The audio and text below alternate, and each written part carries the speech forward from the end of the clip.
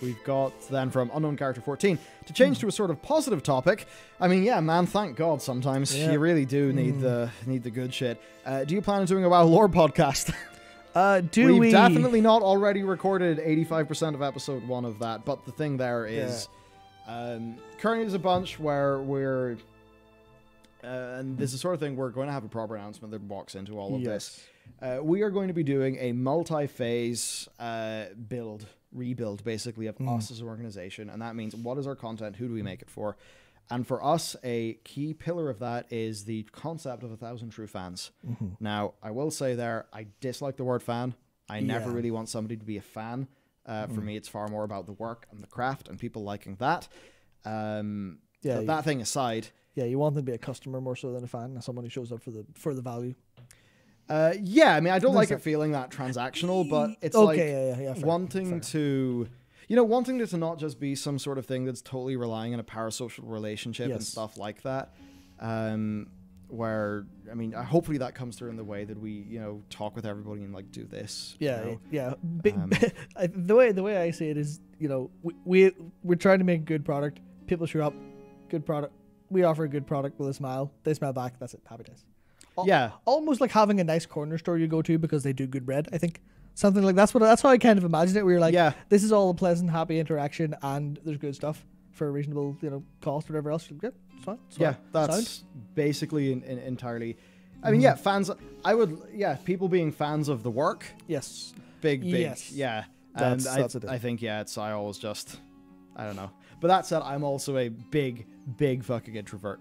So all of that stuff is genuinely by default uncomfortable to me. So WoW Lore Podcast, to go there, we're doing a multi-phase rebuild of what we are. And I say multi-phase because you can only do so many things at once, and we have to prioritize them. Thing number 1 for us is Patreon. Yep. And essentially we view that as building a foundation. Because the bigger goal of all of this is, look, we don't want to be chasing the news cycle all the time. We genuinely do not like clickbait and, the chasing the stuff and finding I mean, as an example, we've got our big video on Warcraft 3 Reforged, the whole thing. It's like a long video. We have our one on the emergence and propagation of DLC throughout gaming. We've got our one that's basically the life and times of Bobby Kotick. Fucking fascinating script. That's content that you cannot do based on the algorithm, because the algorithm does not reward that, sadly. So that is why we are really going to be focusing, at least the initial part of the big rebuild, on Patreon and stuff. Of course, we need to ensure that we do everything in a fair and reasonable way, all of that stuff. So what we want to do is to create that content that to us, it's not the most clickbaity thing. It doesn't have to be inspired by the latest, this is going to change the game forever, this changes everything, massive implications, but content where you feel more like a craftsman when you're making it. So initially that's going to kick off on Patreon within a week or two, and a lore podcast is a part of that.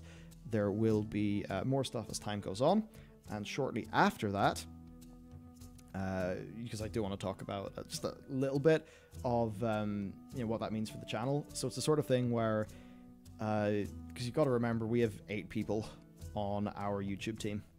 So obviously the numbers have to work there, or else people don't have a job.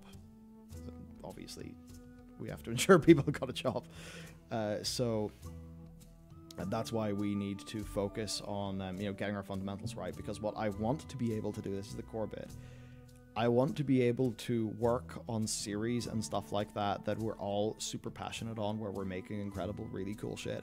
And there's times right now when you are super dependent on getting high-performing videos and stuff like that, where, honestly, it would be nice to not have to do the weekly WoW news in the way that we do it. I'd rather that all of that time and effort, because Dakor works on that right now. Well, I would rather that Dakor would be able to work on nerdy high-end guide shit that he's really good at. I mean, he's really good at the WoW news, but the stuff that he brings to the table is super unique. If that time wasn't going to the WoW news, it could be going into that, and that could be of so much value to people. And it would mean we'd have more time to do stuff like the really big lore videos, and I mean lore videos that you guys haven't seen before. We're gonna have one coming out soon. You've never seen anything like it covering World of Warcraft, I think. Now, there's other people doing incredible lore content and stuff like that. It's absolutely awesome. But what's going on there, it's just some of the style and the way we're doing it, I think, is genuinely new and innovative. But the thing is, I know that it's going to lose us money based on its YouTube ad income. So that's why phase 1 for us of things is rebuilding, focusing on essentially the Patreon member stuff, creating the most awesome stuff for them, and allowing that to be a bit of a safe test bed. Because the other thing is, if you put a video out on YouTube and it bombs, it'll actually knock down the performance of your next few videos, and that stuff sucks. But hey, you're on YouTube, you're a slave to a goddamn algorithm. So that's what's going on. There will be a lore podcast as a part of that. We'll see how we fully deploy everything there. But actually, Matt's done some really nice audio design on it so far. It's been fun. Yeah, no, I'm actually really, really excited for people to get to hear it at some point in time. Yeah. Soon, definitely soon, if we could just sit down and fucking finish it. Yeah, so like there's big things. Now, in my head, what we're going to have in the future is awesome, super premium feeling. I say feeling there because, I don't want content to just feel like cheap stuff that's churned out. Almost everything I want us to be doing is, either nice, cozy, conversational stuff like what we're doing today, or stuff that, you see it in your sub feed and you think, oh, fuck yeah, the next episode of that is out. It's time to go and watch it. I can't wait. That's the sort of content I want to move us towards as an organization. Because I think for everybody who works here, it will be way more satisfying to work on anyway. Certainly John's been able to do a little bit of that with some of the more recent lore videos. And, he's had a great time. He's had a blast. Yeah. The big video Nicky's working on prior to the one that he's working on was today. Wow. Yeah. Everyone I've showed that to has been like big thumbs up. And that's including, a lot of people. So, yeah, somebody said Internet of Story level content. We, have something in the pipeline, started off a year ago, actually, but we haven't been able to take it to completion. But there is one script. I just need to I need to nail the VO first. I think it would be a great fit for John's editing style. I think John could have us all roaring laughing. I every time I'm reminded that script sitting in the back, I'm like, I cannot wait to see what he does. Especially after seeing what he did within his Off video, and then with that Alun one that came out yesterday. Yeah, I remember just watching, like, fuck nice. I can't wait to see more of that. Once it's reasonable for us to do so, it's gonna be banging. It'll be banging. Mark says Internet Story and level. Let's just say there's some cool stories to tell in WoW that do not really work with a big, dramatic, slow voice, because it's fucking hilarious and can capture some of the.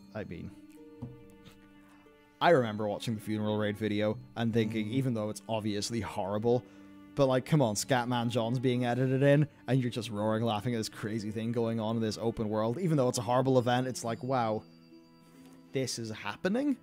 That's a story I want to tell in a way that really does it justice. Yeah, that's where I think the Internet of Story in comparison is maybe not in like how the content is edited or how it's produced or anything like that. It's just the idea of this is a really cool story. Like when you watch it, you're watching history unfold.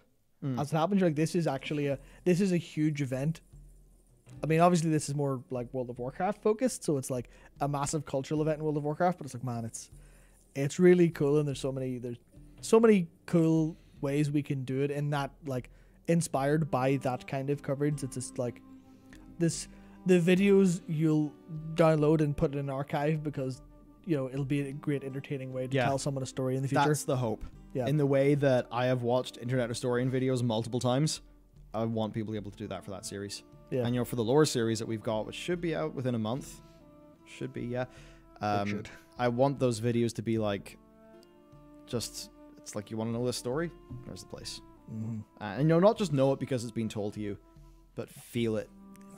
That's the goal. Thank you for that question. We have a lot of big plans. The way that we have to get there first is by solidifying the foundations of our organization, and that is hello Bappas. And that is initially on Patreon, and then we will expand things out past that. And I think, it's that thing. I wish I could tell you everything I want us to be able to do, but I don't want to sell anyone down the river. Yeah. So that's how it's going. There'll be awesome stuff. Yep. Possibly, also, you did say possibly have a guest like Noble in the future. P.S. Jane is a Dreadlord. She absolutely is. And you know what? Yeah, anytime I've met Noble IRL, we've had a nice old time together. So certainly, you know, as we're developing things like, say, this show, I mean, if this is vaguely looking rogan-y, then it would make sense the odd time to have a guest, wouldn't it? So there could be some cool stuff we could do in the future. Who knows? Absolutely.